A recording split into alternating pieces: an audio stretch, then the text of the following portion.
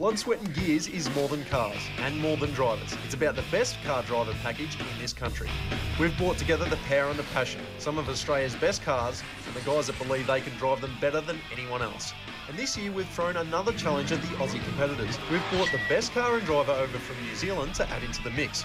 We put them through a variety of challenges to decide who will take out this year's Blood, Sweat and Gears title. My name's George, I've got a 2005 FPV F6. I'm bringing a Typhoon to town. Anything that makes my car turn the tyres and unreal speed, I'm there. I've spent close to 100 and now I've lost count. I'm going for the laser.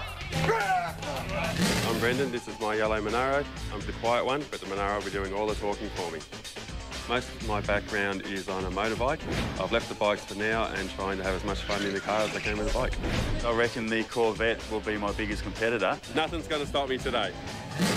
My name's Sash. I own this 71 XY GT and I've come to town to show the boys what time it is. I've stayed with this baby here. That was my first car. I've had it for 20 years. I've probably poured about $200,000 into it. Get out of here, you're making me look like a puppet now, man. I'm Sean Fardell, and this is my 85 HCT Brock Commodore, and I'm bringing the horsepower to this party. I wanted to do a figure eight, but it didn't want it. Competitive person by nature, and being here with other like-minded people, it's been great.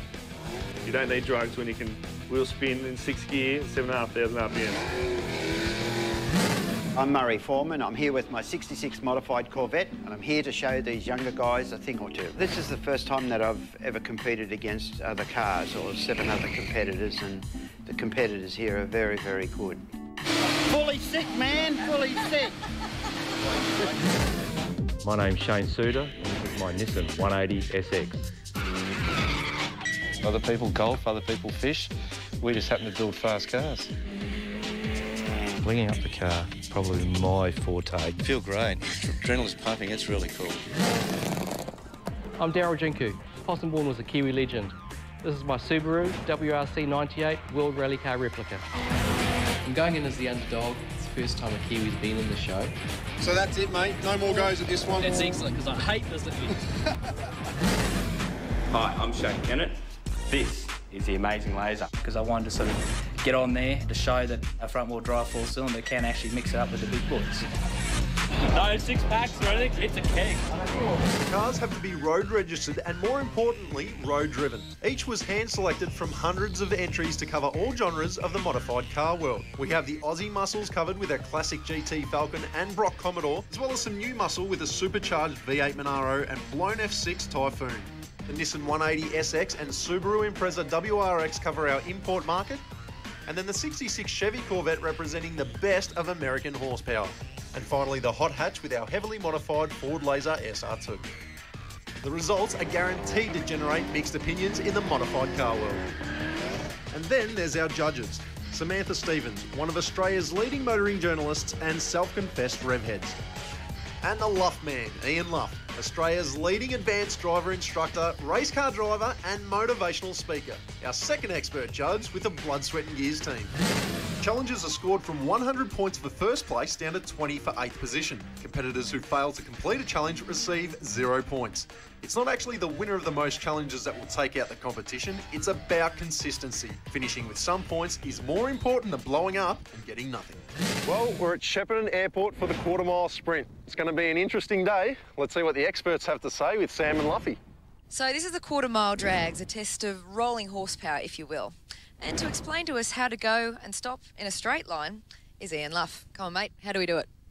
Well, this is really great because we're here at Shepparton Airport and we've got this lovely SRT8 Chrysler that's got mega grunt. Maybe not like the competitor cars, but yeah, drag racing pretty straightforward. Just drive it like you stole it, and we know it's got good brakes, which is pretty important. All right, so you're going to show us now? Yeah, I think we'll give it a go. We're going to set the benchmark, and how embarrassing if this car kicks some serious butt. I got $50 on the Luff Man. Let's go. Let's do it. For the first time, Blood, Sweat and Gears introduces a test car, the mighty Chrysler 300C SRT8. Luffy will use this car to set the benchmark for each challenge. This 6.1-litre Hemi V8, delivering 317 kilowatts and 569 newton metres, will certainly keep these guys on their go pedals. So 1358 sets the benchmark. Now, before we let our guys loose on the airstrip, we wanted to G them up and show them how it's really done. So we bought in a specialist drag car. Elvis Barbieri and his 1970 Ford Capri GT have clocked a staggering 9.42 seconds at 147 miles per hour. Pink, what's going on? Well, it's an original colour. It actually come in this model car. Is it pink or what's it? Oh, it's actually a wild plum. Right. And people always say, oh, it's pink, but actually it is an original colour, GD colour. Yep. So I thought I'll keep it original. Yeah, it's a 400 Chev. Makes around 720 horsepower. Well, mate, it's up to you. Let's see how we go, eh?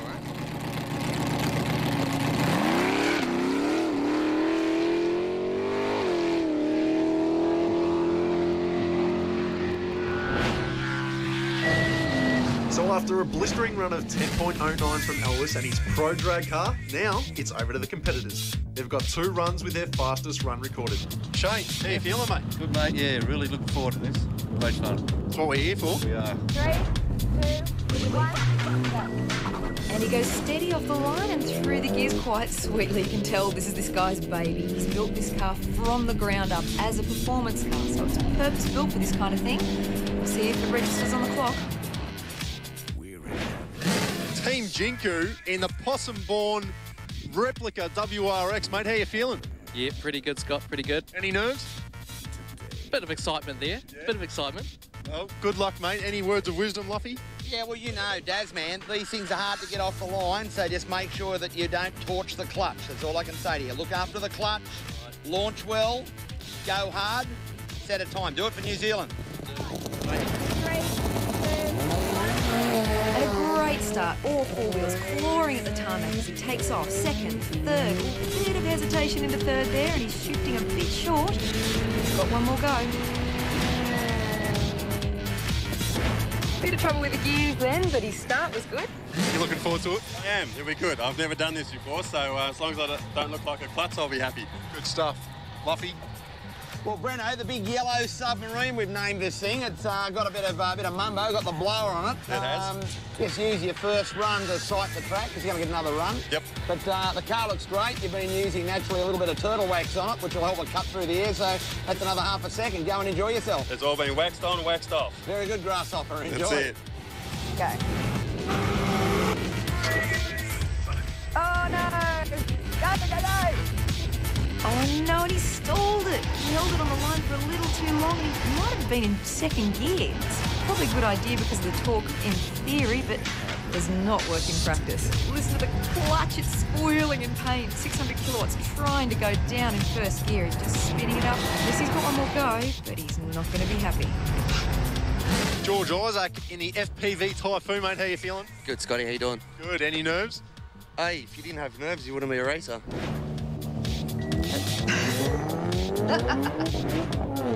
My gosh, is that a fast car when it gets moving?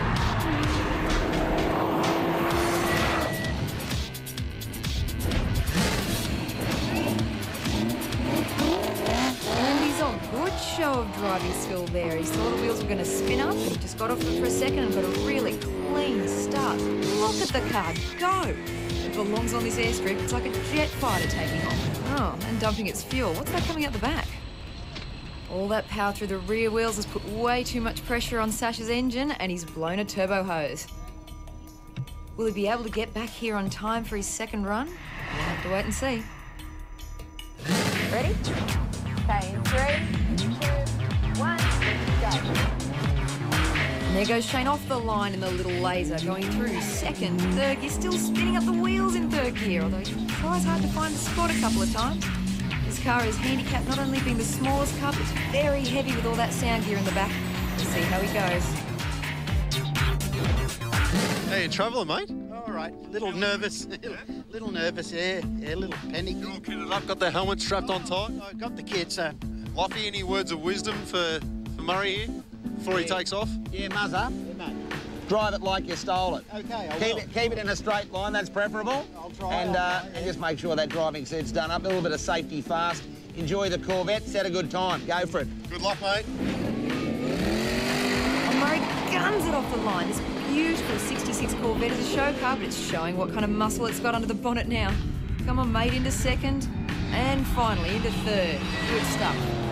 Now, Murray, that first run maybe helps to shift gear a little bit earlier. Use the torque of the motor, you know that. So, a few butterflies? Oh, very much so. It's shaking like anything. Back at the workshop, Sash is racing against the clock to get back out on the airstrip. Once that's back in there, it shouldn't really happen again. It's just one of those things. So, just get it in there, fill it up with water again, and back out there, back to sort of square one. How you feeling, mate? Oh, don't know. It's a bit worrying. I've got a lot of borrowed parts in here. We'll see how we go. Are you going to take it easy on the first go? Or? It is. It's a borrowed axle. It's welded. My other one hasn't showed up, so I'm just going to go easy for this one and bank a time. Oh, what a noise off the line, but it looks like it's all sound and no fury.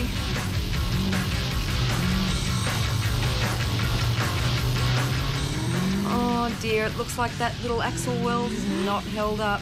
One wheel's spinning, that means the other wheel is just rolling along. Doesn't look good, mate. No, definitely not. Smoking one tyre, that means a broken axle. There's no ifs or buts about it. So back to the drawing board and back to the workshop to hold them. It's only hold them together.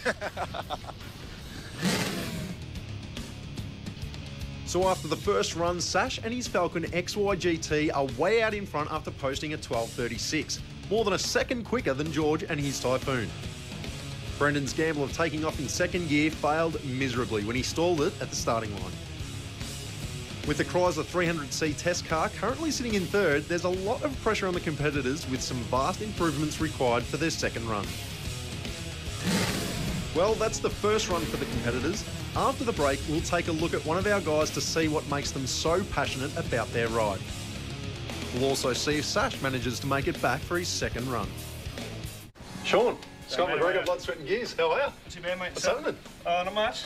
I've owned it 12 years, modified everything in it. There's not a nut and bolt that's not chromed in it. There's not a nut and bolt that hasn't been taken off it. 3.5 Holden cubic inch engine, Carrillo 6-inch rods, CP pistons. The heads are aluminium. I fitted the aluminium roll cage, veloured the roof, veloured a padding for it. Not really a stereo person, but no, not at all. No. But I put it in there just to make the boot look pretty, stop the fuel pumps from being lonely. It's basically twin 4-inch, 2 mufflers dumped at the diff.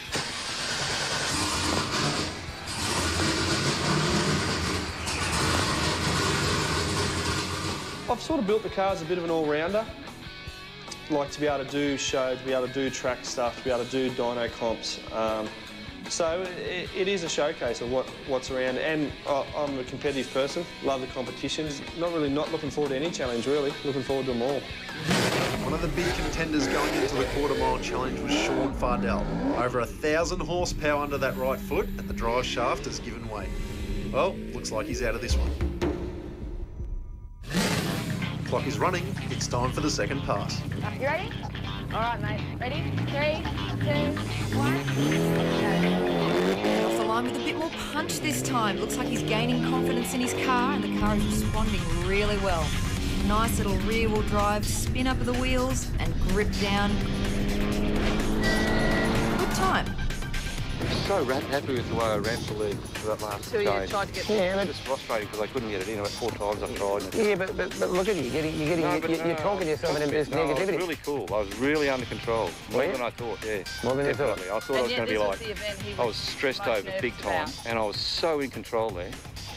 But it just didn't come up at the last 60 metres. Mate, you dressed the part. You got the Turtle Wake sponsorship in here. And what's this sponsor here? What's this mob up here? Who's this? Jinku. Jinku. Oh, is that what that's there? Yeah. You know who Jinku is, do you? I do. You do you? Right. And another great start from the WRX. Into second, into third, no slip-ups this time, and look at the concentration on his face.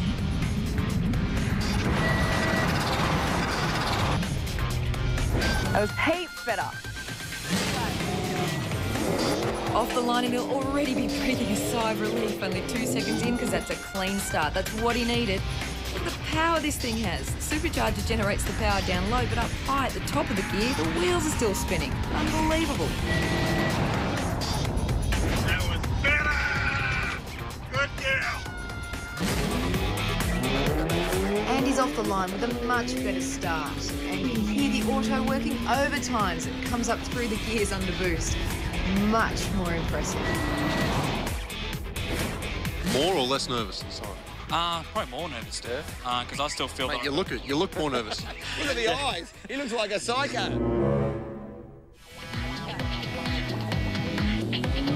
Again, a tame start, but he gets the car moving and up onto boost. Into third, into fourth. Moving around a little on the runway there, but doesn't seem to have affected his time. It's a good run, but a little later. So no wheel spin from the little front-wheel drive turbo.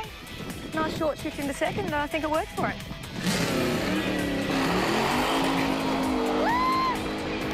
And off the line, he's still very aggressive with the throttle. Come on, mate. Pry those hands off the steering wheel and change that gear. I'm so excited. This car must sound wonderful on the inside. Sounds good on the outside. And he clocks a good time. That run's sort of in the average category. Yep. We can improve. What do you reckon? So do you reckon you've beaten him in the SRT? Mate, I think I've got him. Yeah, I reckon. He'll be really pissed. You know how close to the wire that was? My goodness. Very good. All right, 3, 2, 1. Sasha's run it down to the wire. He only just got here in time to take off, and take off he did. The car pumps its way through the gears, in wheel spin in third gear. And across the line. Felt good. Felt all right. Looked great. I think it was quicker than the first one anyway. Yeah, it was It'll probably be 135. That was moving. You didn't back off either, man. You kept going. Oh, there's no need for that. No need for backing off. So with a quarter-mile challenge complete, it's time for Car Council. All the competitors head back to the Blood, Sweat and Gears garage where our judges regroup and announce the first and second place getters.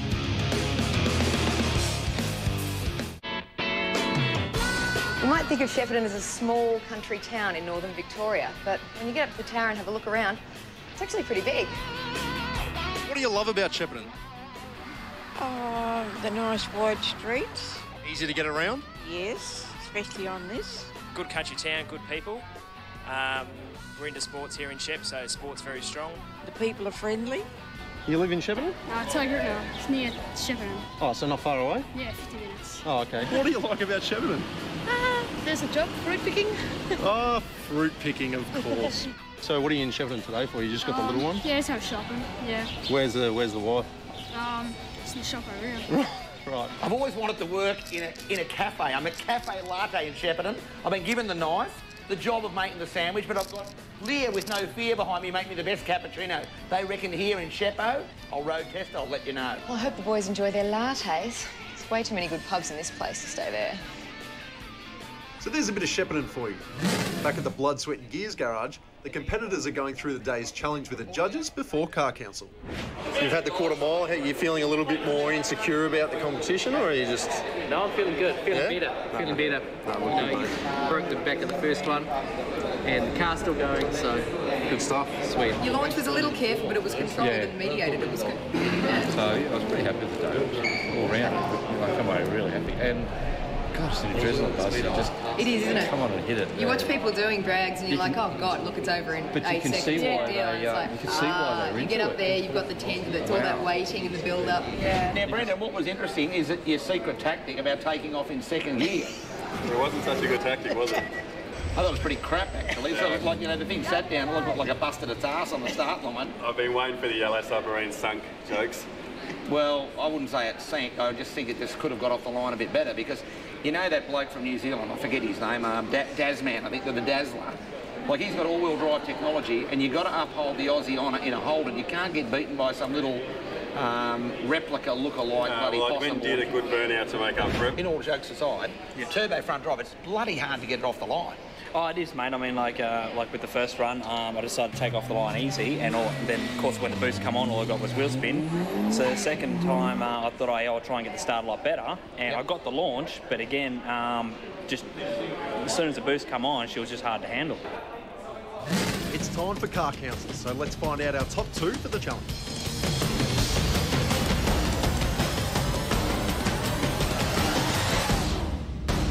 All right, guys, come on in. Stand in front of your cars, thanks. You sure you don't want to stand in front of your own car? Yeah, sure. Because of the slicks, the camber was wrong, and it chewed through brake lines and I lost brakes. You might want to think about braids, braided brake lines, yeah? Maybe next time? I actually was going to do braided brake lines, but then it was too late, so we came with nothing.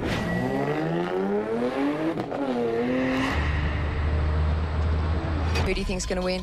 Old or new? Old. Really? We had a couple of problems.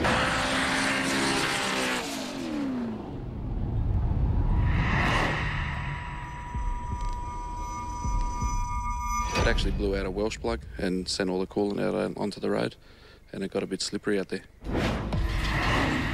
You know how close to the wire that was? We fixed the car, came back out with a few moments to spare, and we got out there and it felt pretty good. Would you say that you've taken it, or do you think that George might be being a little bit bashful? I think George is going to be the winner. Righto, Luffy. The reason why we're here is to win challenges. How about we talk about who has won the quarter-mile sprint of blood, sweat and gear, shall we?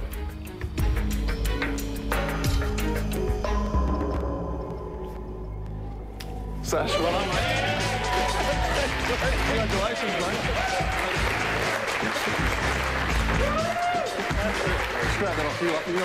How's that feel? Good, excellent. Mate, did you expect to win it?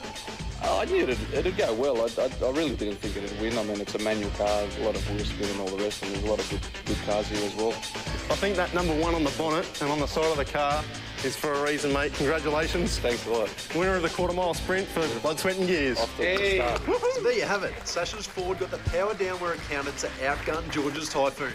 Ford fans, you have to be happy as it's a 1-2. Apart from bragging rights, our competitors are battling it out for over $20,000 in prizes, consisting of a garage full of Turtle Wax products and accessories, including the new ice range to make sure their car is always looking its best. A heavy-duty 10-drawer, 508-piece metric and AF toolkit thanks to Sidchrome.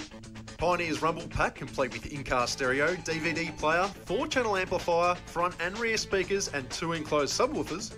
Samsung's ultimate home theatre system with 50-inch HD plasma screen and Blu-ray surround sound. And finally, a 12-month supply of Redline oils to make sure their car is always running smoothly.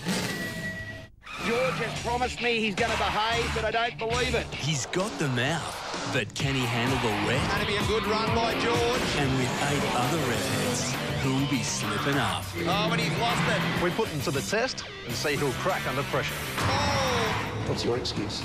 Another Fox 8 Australian exclusive. The Crank It New Series, Blood, Sweat and Gears, next Monday, 9:30, Fox 8.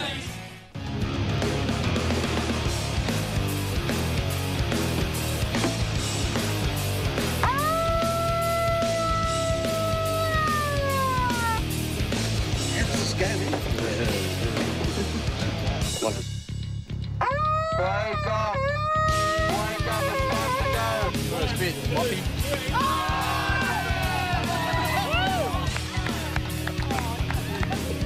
Like they put shit on me. What do you reckon? Happy birthday, mate.